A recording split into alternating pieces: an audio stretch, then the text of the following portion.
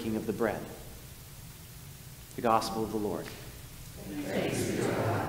Please be seated.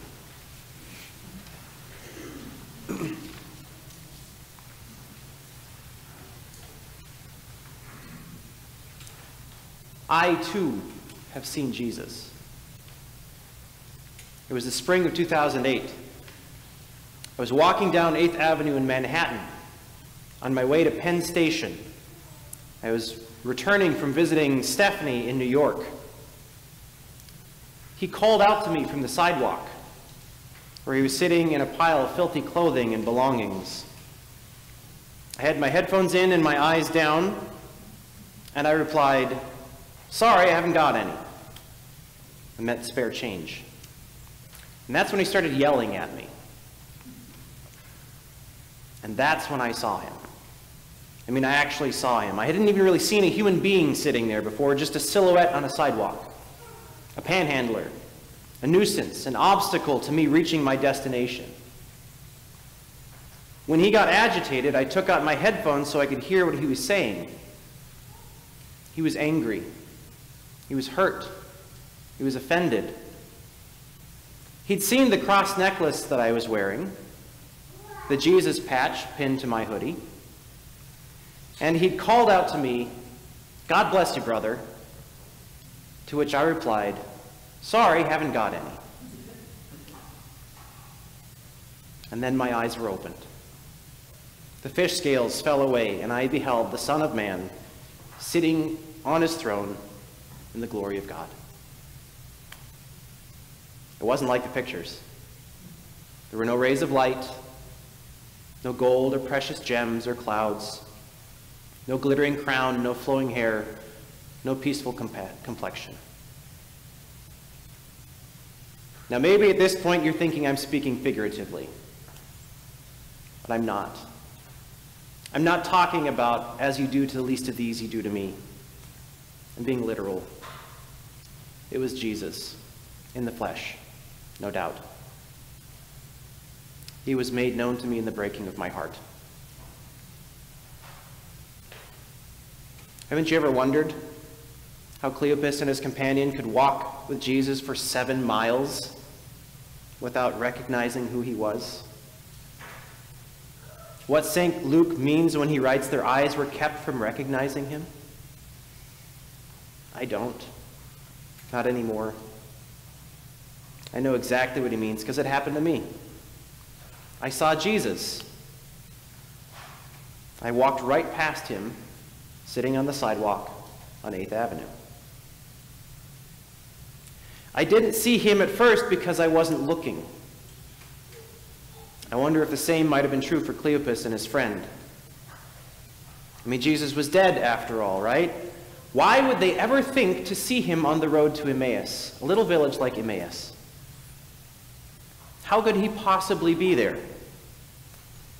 Even if he had looked exactly as they remembered him, would they have known him? Could they have known him? Or would they have thought that it was just a trick of the eyes, a hallucination of their grief? Because Cleopas and his friend knew what had happened in Jerusalem in those days. Jesus, the mighty prophet, had been condemned to death and crucified. They had hoped he was the one to redeem Israel, but clearly he wasn't. Of this, they seem to be quite certain. And I wonder if it's that certainty that might have kept them from seeing. I wonder because I know that's what was true for me. As soon as I saw that lump of clothing and cardboard on the sidewalk, I knew immediately what I was looking at and what to expect.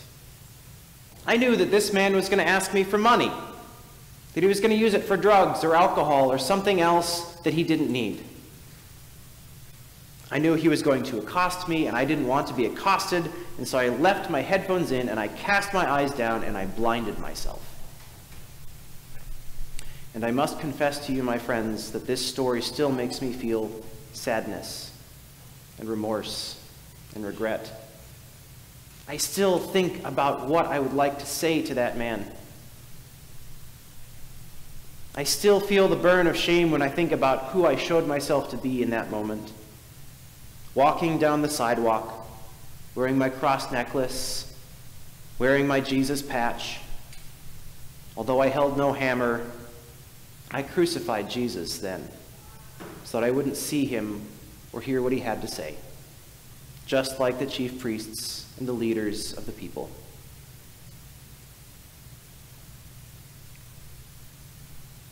Peter concludes his sermon today, the one he started last week, with a stark accusation.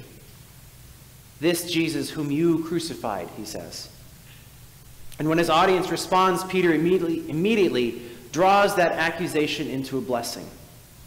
This promise is for you.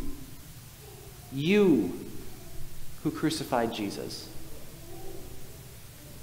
Where we might expect condemnation or vengeance or abandonment, God instead extends this promise of repentance, of the Holy Spirit, and of new life. In that moment on 8th Avenue, Jesus not only showed me himself, but the incredible love of God, a love that was not going to let me walk away down that sidewalk without observing what I had so intentionally tried to miss. Love that was not going to let me go until it blessed me, until it changed me, called me by a new name. Yes, that experience was very painful, but it changed me for the better. In that moment that I saw Jesus, I too was crucified, and I was raised to new life. In that moment, I was repented. My mind was opened and my heart was reoriented, and I received a life that was more abundant than it had been before. Because ever since then, I have been looking for Jesus, waiting to see where he might appear next. And that's why I share this story with you. Not to caution you against my mistake, not to strike fear into your hearts about God's judgment, but to share good news. Yes, this story makes me feel regret and shame and sadness, but it also fills me with joy and hope and wonder and excitement. I share this story with you because it's a story of my own redemption. Remember that Cleopas had said that they had hoped Jesus would be the one to redeem Israel. Right? Do you wonder what he meant by that? I know I do. What were they hoping for? What did they feel that Israel needed to be redeemed from? Roman occupation, perhaps? Whatever it is, they are convinced that the actions of the chief priests and the leaders of the people have obstructed and opposed what God was doing. But as Jesus comes alongside them, he opens their hearts to a new story, one in which God is actually working through the events of these past days. And that idea that God can take what is evil and wrong and harmful and turn it to God's own purposes, that's called redemption. It's maybe not the redemption that they were looking for, but it's redemption. My callousness and lack of compassion was redeemed by God on 8th Avenue, as that act of sin became the means by which I died and was reborn. In that same way, the rejection and crucifixion of Jesus was redeemed when it became the incitement to repentance for the people listening to Peter's sermon. In the same way, Jesus' death is redeemed by God when he is resurrected to new life. What is evil and harmful and painful does not disappear, nor is it balanced out, but it is taken and made the raw material for a new creation. The crucified one becomes the resurrected one, still bearing the marks of the nails in his hands. I wonder what it is that we are hoping to be saved from. What are we hoping for God to redeem? What are the promises we fear we will never see fulfilled? Maybe it's something personal like my story, a story of fault or mistake or some source of guilt. Maybe it's something big and cosmic, something like climate change or war or income inequality.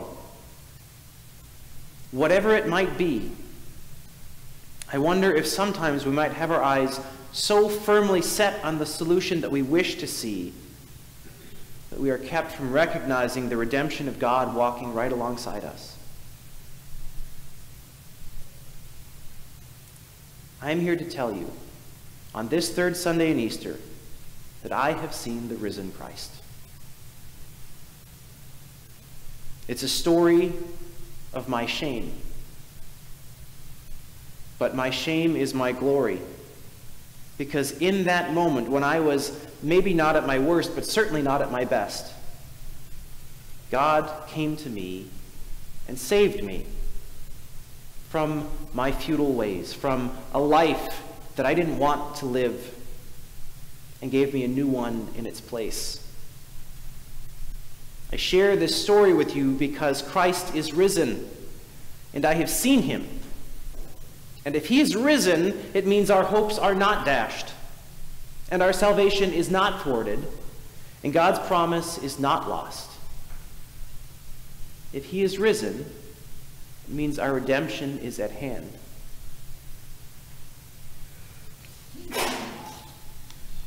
Did you notice how Cleopas' traveling companion is never named? Seems odd, doesn't it? That we should hear Cleopas' name, even though he never appears anywhere else in the entire Bible, but not the name of his friend. I have to wonder if that might be intentional. Or maybe we do already know that fellow traveler's name. I know that along with my friend Cleopas, I saw Jesus in the last place I ever expected, on the road to Penn Station, and that I was changed by that experience. I'd be willing to bet we all have. Maybe the missing name in this story is our own. Maybe it was Seth who traveled with Cleopas to Emmaus, or Pam, or Dick, Dawn, Kathy, or Bruce. Maybe each of us meets the risen Jesus again and again and again. The question is whether we recognize him.